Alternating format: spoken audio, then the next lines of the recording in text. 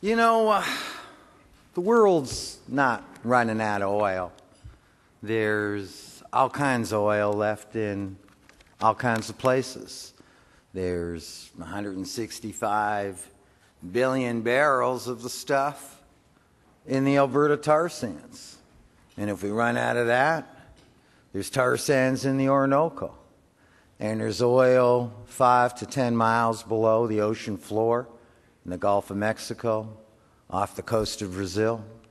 And if we run out of that, there's oil in shales in places like Wyoming and Colorado. So it's not about running out of oil. We're never going to run out of oil. But what the world is going to run out of, indeed, what the world has already ran out of, is the oil that you can afford to burn. Not just burn in your cars, and 60% of all the oil that we consume is consumed in the form of either gasoline or diesel fuel to power those cars. But maybe more fundamentally, the ways that we burn oil in a million different degrees to which we're not aware of.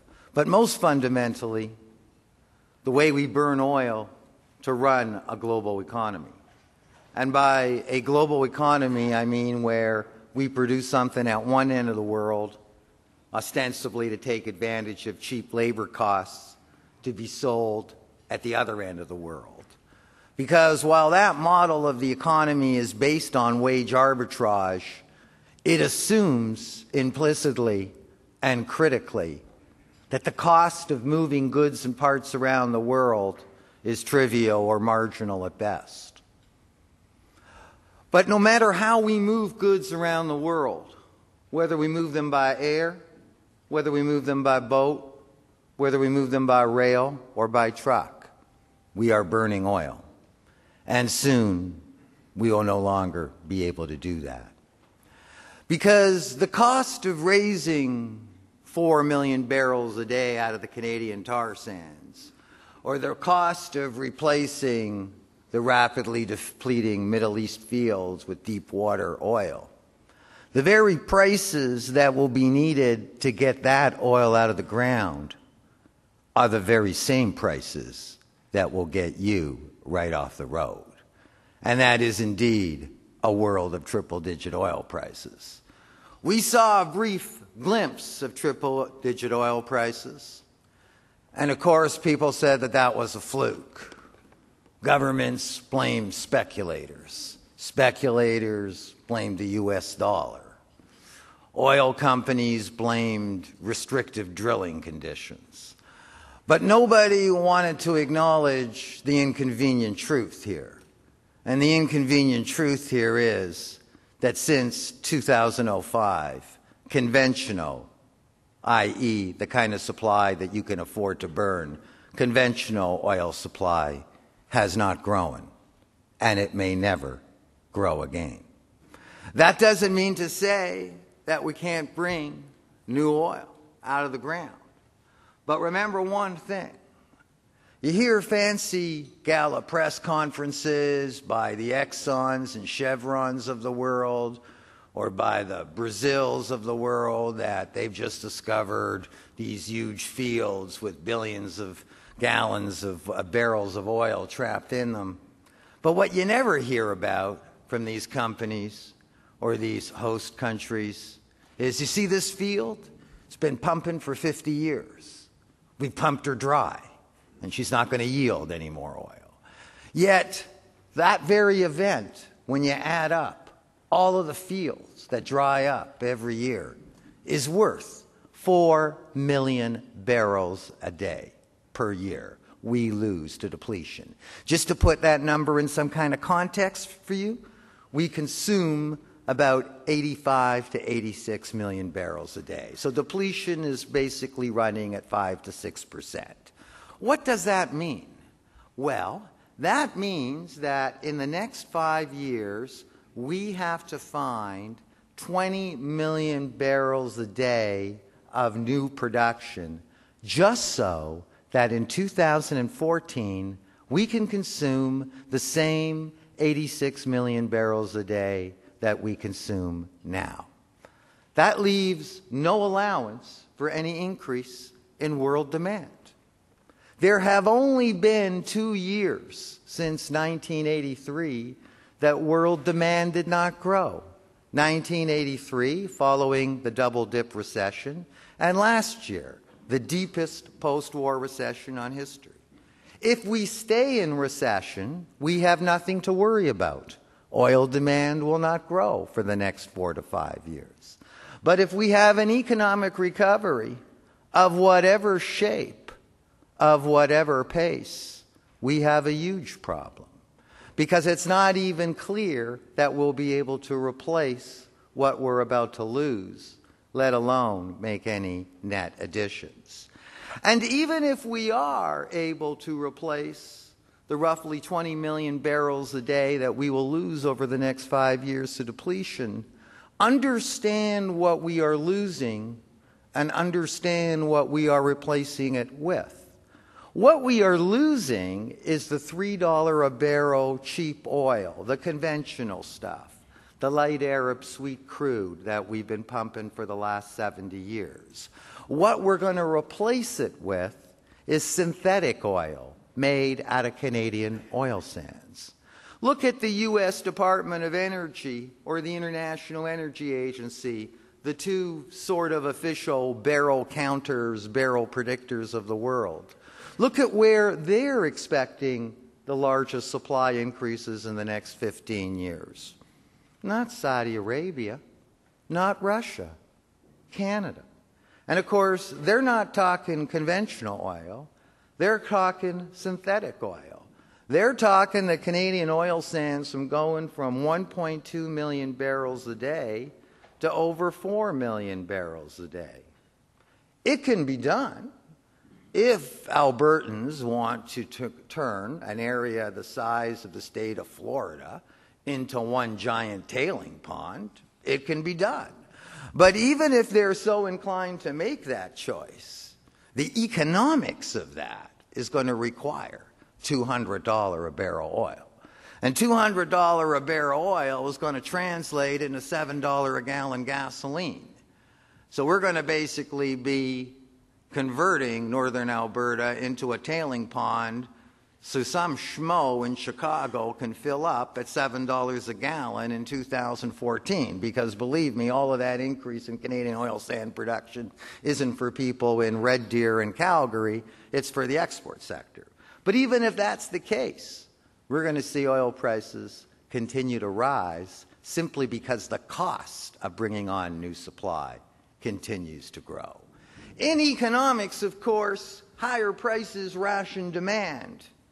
In the oil market, that doesn't seem to work.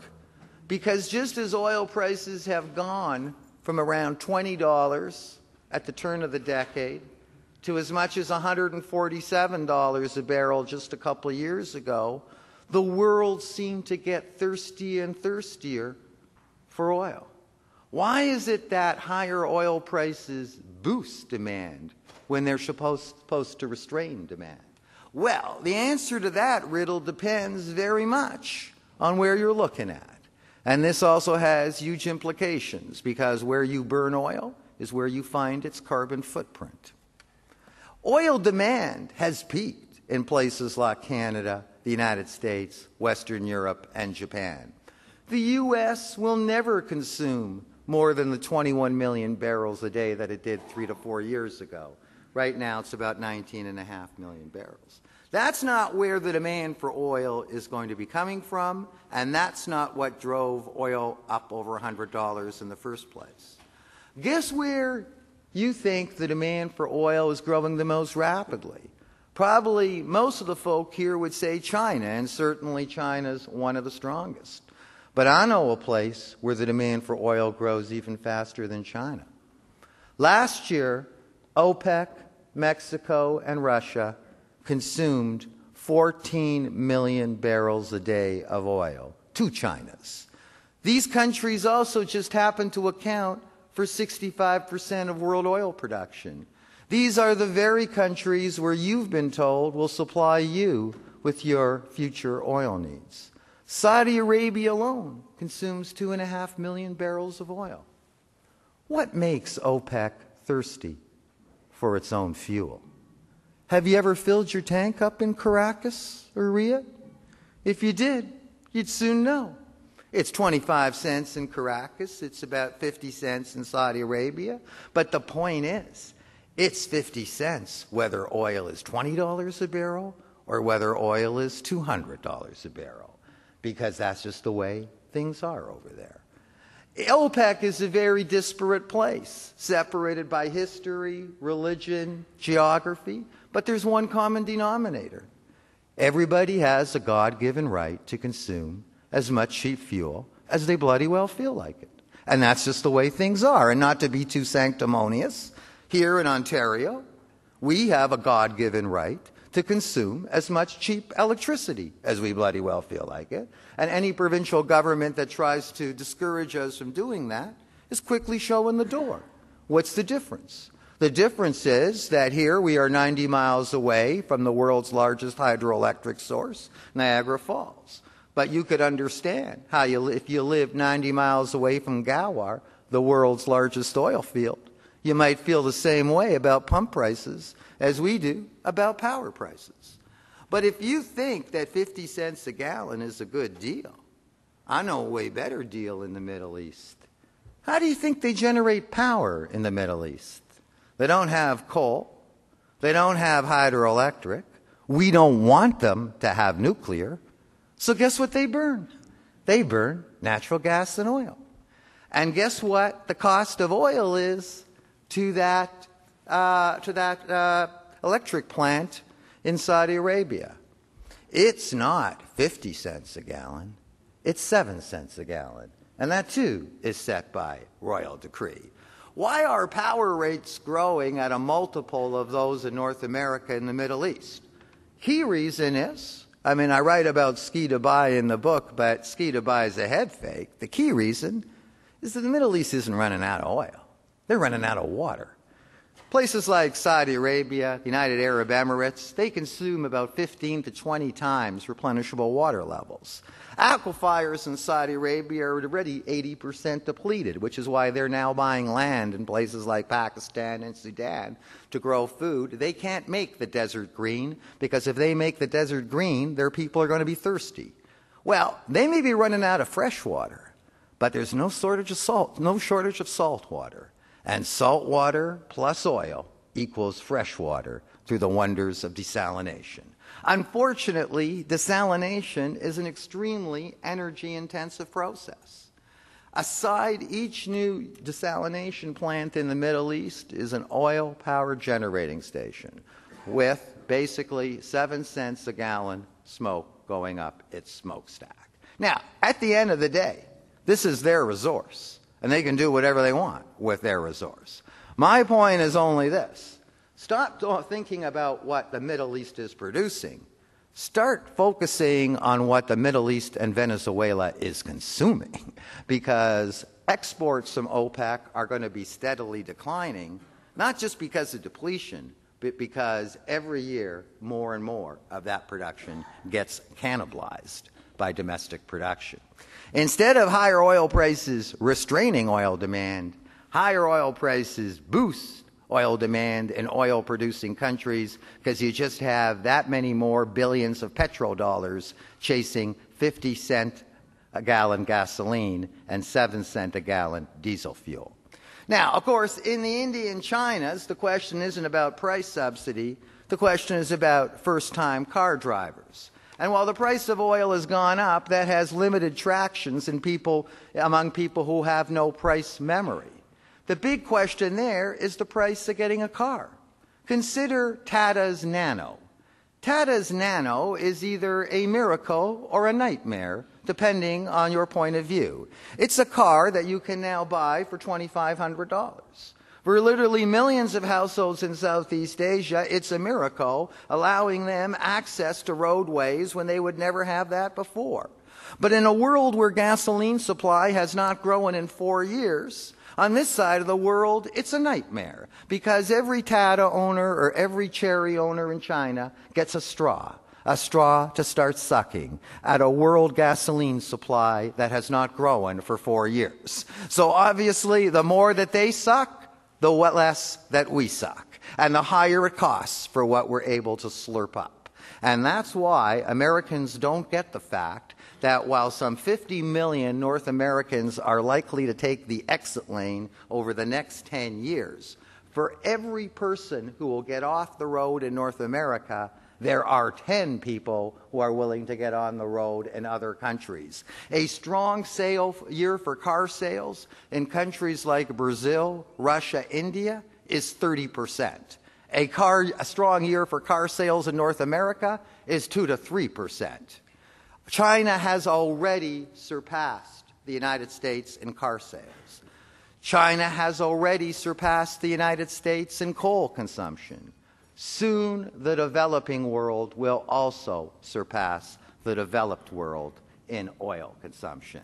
And that's why, while triple-digit oil prices do restrain our demand, the demand for oil is alive and well in the rest of the world. And that's why we're going to see that we're going to have a rendezvous with triple-digit oil prices, not in 10 to 15 years. We're going to have a rendezvous with triple-digit oil prices in the next 10 to 15 months. And it's certainly not clear to me how this economy is going to behave any better than it did the last 2 years when we see those prices.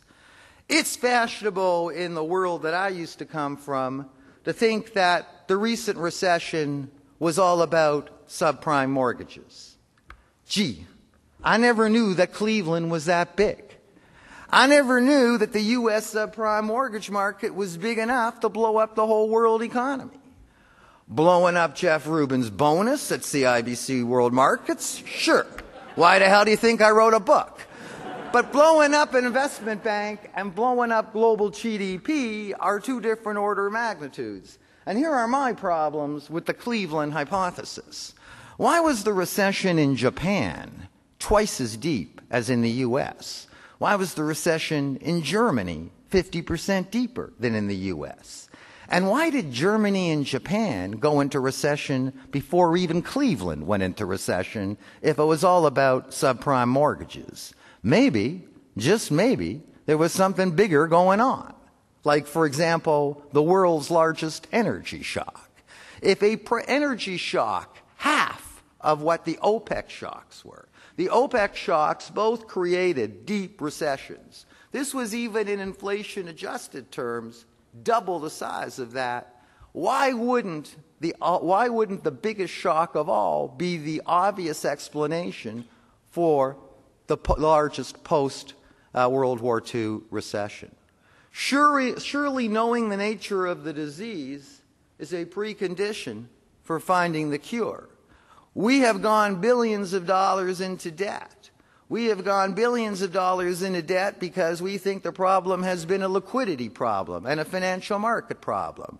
We have even gone into $1 billion of debt to prop up industries like auto that will soon be made obsolete by triple-digit oil prices.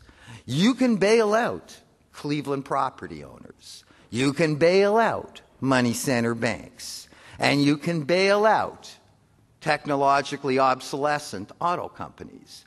But what you cannot do, neither the central bank nor the Department of Finance, is create BTUs of energy. And that's why we're going to run into the same challenges 12 to 15 months from now that we did 2 years ago. There's not a whole lot we can do about triple-digit oil prices, but there is much that we can do to immunize our economy from the impact of those prices. What we have to do is find out a way that peak oil does not translate into peak GDP. We don't have 15 years to wait for the development of alternative technologies. The solution right now is not to figure out how to turn cow dung into rocket fuel. The solution right now is on the demand side because we don't have the luxury of time for supply chain innovation. And the single most important way that we can make that adjustment on the demand side is to go from a global economy to a local economy, because a global economy is an extraordinarily energy-intensive and, in particular, oil-intensive way of doing business. And I believe that that is exactly what is going to happen. Not because governments are going to mandate it to happen, but because the very same economic forces that paved over our farmland and created sprawling suburbs, the very same economic forces that gutted our manufacturing sectors and sent them overseas in the pursuit of cheap labor, those same very forces are going to bring those industries and those jobs back home. Take steel, for example, an industry that we've all but kissed off in North America. The days of China supplying North America with steel are numbered. Consider what China has to do to ship steel to North America. First, they have to schlep iron ore from Brazil across the Pacific Ocean, convert it into steel, which is in itself an extremely energy-intensive process, and then ship it back. Well, when oil got to $120 a barrel, all of those shipping charges added on another $90 to the cost of a ton of hot-rolled steel. All of a sudden, the wage advantage on what is now as little as an hour-and-a-half labor time to produce a ton of steel got eaten away by the $90 extra transport costs. In other words, what you saved on labor, you more than spent on bunker fuel. Just prior to the recession, Chinese steel exports to the U.S. had fallen 20%, U.S. steel production was up 20%, and the share price of U.S. steel had doubled. Had the recession not occurred, the next stage in that chapter would have been the United Steelworkers going on strike. And for the first time in 20 years, their employers would actually give a shit, because in the first time in 20 years, you could actually produce steel cheaper in North America than in China. That's steel. What about food? Last year, the United States imported $6 billion, everything from bok chow to frozen chicken wings from China. A whole new meaning on having your Chinese food delivered. Well, you know what? Steel does not have to be refrigerated. Food does. What do you think powers that refrigeration unit on the boat? The same thing that's powering the boat, bunker fuel. In a world of triple-digit oil prices, we will not be getting our food from China. What will we do? It's not like we're not going to eat. We're going to have to grow our own. The only problem is that half of our farmland's already paved over. In 1985, over 45% of all the food in Ontario was grown right here. Today, less than 20%. That's going to change. That's not going to change because of philosophical choice. That's not going to change because of government policy. That's going to change simply because we will not be able to afford to fly in tangerines from Chile or avocado from Mexico in the middle of the winter. If we have to grow our own food, we have to change the nature of our land. And again, that's not by government fiat, that's by market forces. Will people still live in Stouffville and Newmarket and commute 50, 70, 80 kilometers a day on the 401 when gasoline is $2 a liter? I don't think so. I think those suburbs and far-flung exurbs will soon be abandoned. And what we'll see is falling real estate prices in the outer suburbs. Run the two lines, plunging real estate values in the outer suburbs with soaring food prices, and all of a sudden, those unsold suburbs will be reconverted back to the farmland that they were 30 to 40 years ago. Now, up until now, I've just talked about the price of fuel, but there will be another price. Not only will it be beyond our grasp to burn fuel when it soon will be $200 a barrel, but we will also be putting a price on the cost of actually burning it. Carbon emissions are right now free and have been so throughout our industrialization. That is about to change. We are going to put a price on carbon emissions. And just as distance costing money will bring jobs home, putting a price on carbon emissions is also going to bring jobs home. In the past, raising the environmental bar in North America has been all about exporting jobs. It's been people in the service sector who wanted to make those kind of choices. People in the manufacturing and resource sector who have paid the cost. That's about to change. In the world that I see, Archie Bunker's about to get into bed with Al Gore. Because in the world that I see, raising the environmental bar is going to bring jobs home, not send them away. Since 2000, there have been huge reductions in the rate of carbon emissions from OECD countries. And yes, it is these OECD countries who bear the historic responsibility of what's in the atmosphere. Half of the carbon emitted from Charles Dickens' days is still in the atmosphere. And certainly the move from 280 parts per million to 390 parts per million is all about the emissions of Western Europe, North America, and the OECD. Unfortunately, the move from 390 parts per million to environmental tipping points like 450 parts per million won't be about us at all. It'll all be about the developing world. And to the biosphere, it doesn't matter whether the emission is coming from Shanghai or whether it's coming from Hamilton or Pittsburgh, because there's no borders out there. The problem with Kyoto was it was not a plan to cap emissions. It was a plan to redistribute emissions. Because any time you regulate one part of the world and leave the other part unregulated, guess what's going to happen? All those industries are going to move from the regulated to the unregulated. The reason that China has already surpassed the United States in emissions, the reason that China's emissions have grown 120% in the last 8 years compared to our emission growth, which is less than 5%, is not because they are any more efficient at emitting carbon. Quite the contrary. They are far less efficient than emitting carbon. It's because of the wage arbitrage. Because in a world where carbon emissions have no price, it doesn't matter how inefficient you are. All that matters is your wage practice. Well, consider steel again.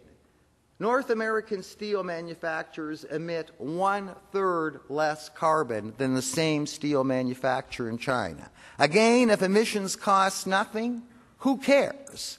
What happens if emissions cost $60 a ton? If you have the economic advantage of producing less emissions, then you, including the United Steelworkers, should be the ones arguing for the highest price on emissions. Because the higher the price that you put on carbon emissions, the greater is your economic advantage and the greater is the disadvantage of emitting. It's the same thing with any resource pollution that we don't cost. Take Canadian oil sands. 1 barrel of synthetic oil, 250 gallons of fresh water. But if fresh water carries no price, who cares? Certainly not the shareholders of Suncor. What happens if all of a sudden we put a $5 price per gallon on the water that you pollute? Then the next thing, that flows to the bottom line. Then the next thing, Suncor shareholders are asking management, why are you using 250 gallons of water? And the next thing, technological change occurs, and the next thing you know, they're not using 250 gallons of water. But unless we are willing to apply that carbon standard to the rest of the world, all we are doing is redistributing the carbon. And on our own producers, they lose twice. Because not only will we force them to pay a price for their emissions as they should, but then they lose doubly because they cede market share to those who don't play by the same rules. How can we have traction with other economies who don't want to put a price on carbon? We can't tell the Chinas and Indias not to build the 800 coal plants and double world coal consumption, because after all, they're only doing what we're doing. But what we can say is you will gain no economic advantage by using dirty carbon to access our markets. Emissions from China's export sector alone is greater than the emissions of any other country in the world beside the United States. What we have to be prepared to do is to apply carbon tariffs to countries that will sell us goods that will not play by the same carbon rules that we will insist our own producers play on. Of course, we cannot charge anyone a carbon tariff for carbon prices that our own producers do not pay. But when we do put a price on our own carbon emissions, and I believe that we are going to be putting a price on our carbon emissions very shortly, because when President Obama implements that, he will be raising the bar for his trading partners, whether they want the bar raised or not. When we do put a price on carbon emissions, that will be futile unless we protect that price with tariffs for those who wish to access our own markets. And the higher that we put that price, then the more important the economic value is on carbon management. The reason that we emit less carbon per unit of GDP than in the Chinese economy is 80% of their power comes from coal. In this country, less than 10% does. So in the new economy that I see, not only will distance cost money, but carbon will cost money. And all of that will lead to a revitalization of a domestic market that has become all but forgotten in the onslaught of globalization of the last 15 to 20 years. Yes, there will be many things that we will have to give up.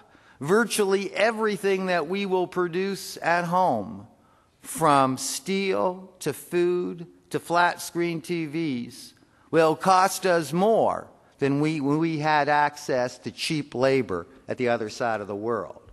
But I think we might just find, on a lot of different respects, from the quality of our environment to the breadth of new jobs in the economy, that the new, smaller world that we're about to embrace may, in many respects, be a lot more livable than the bigger one we're about to leave behind. Thank you very much.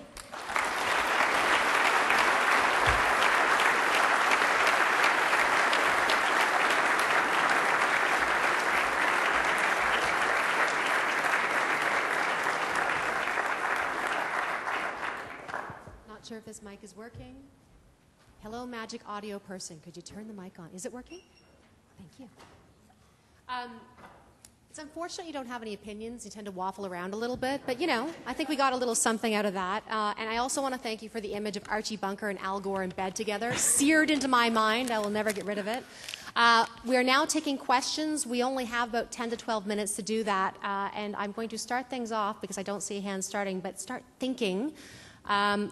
I want to know if you've taken into account the fact that you talk about China's insatiable demand for everything from, water desalination, everything that's going on. But they are also building clean technology at a rate that we're not seeing in North America. If I'm not mistaken, I think the world's largest solar farm is built close to the Great Wall of China. So how does that factor into things? You're right that probably a lot of the new green technology that will become key to the economy of 10 to 15 years from now is going to be developed right in places like China. China's hydrocarbon challenged, and it's certainly in their interest to develop that. But again, while that gets, the article in the New York Times, what doesn't get emphasized is 80% of China's power comes from coal. And yes, they are developing, some of the world's largest solar energy sites, but also between China and India, they have 800 coal plants on the board right now that they're going to build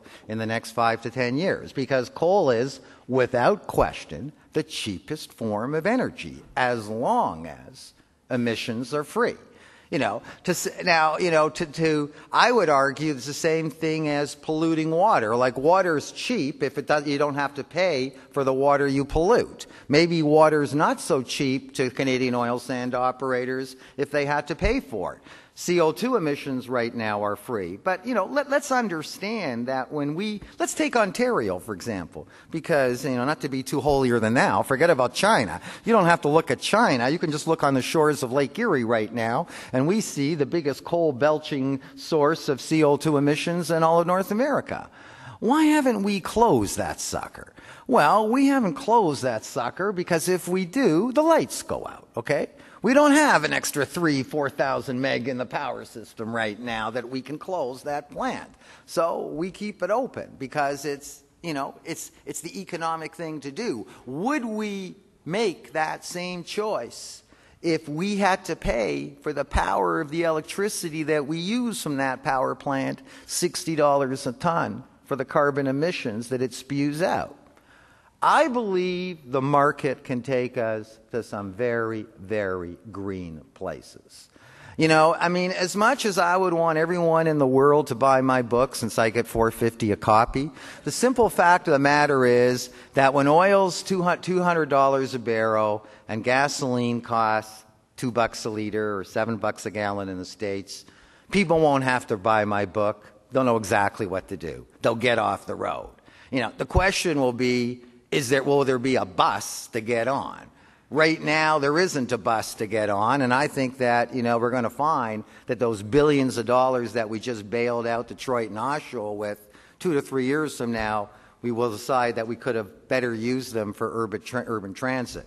But, to get back to the coal question, the fact of the matter is, China's going to pioneer new technology, but in the here and now, they're getting 80% of their power from coal plants. And while they're talking about solar fields, they're building 800 coal plants.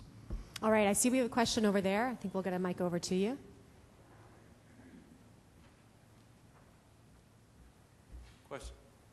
Question about how your proposition will affect the China-America relationship. Okay. How is this going to affect the China-America relationship? And I think what that specifically means is China going to show up at every treasury auction to buy all the U.S. dollar debt, and with a $2 trillion deficit, there'll be no shortage of new product? No, they are not going to show up to buy the debt. First of all, let's understand why they've been showing up to buy the debt, because it's not because they have warm and fuzzy feelings towards U.S. taxpayers. They have been showing up to buy the debt because if they don't show up to buy the debt, the U.S. dollar is going to puke against the yuan. And up until now, China has perceived that much of the growth of its manufacturing sector has been about supplying Walmarts. As you may note, China is leading the United States in the economic recovery, and it ain't about supplying Walmart. It's about trade with its Asian neighbors and its own domestic market. When China figures out, forget about the carbon tariff, just the transport costs on $150 oil, when they figure out that at $150 oil they're not going to be supplying Walmart, there's going to be no reason to worry about the yuan appreciating against the U.S. dollar, because the U.S. isn't going to be a major export market. And when we throw the carbon tariff on top of that, between the carbon tariff and $150 oil costs, you're basically looking at a 30-40% tariff rate. You'll probably be seeing as many Chinese goods in your supermarket or as your store as you would have seen 30 to 40 years ago, because that's when the tariffs were equivalent to that. So they're not showing up at the Treasury auction because they don't care that the Chinese yuan will appreciate the 30 to 40%. So, you know who's going to have to buy those bonds? You're going to have to buy those bonds.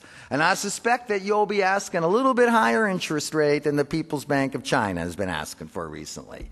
So you're absolutely right if the gist of your question is, hey, if we do this, then the Chinese aren't going to be funding our deficits. And I'm saying even if we don't do this, the Chinese aren't going to be funding our deficits, because at $150 oil, they can't supply Walmart anyway, and they won't care about the yuan going up.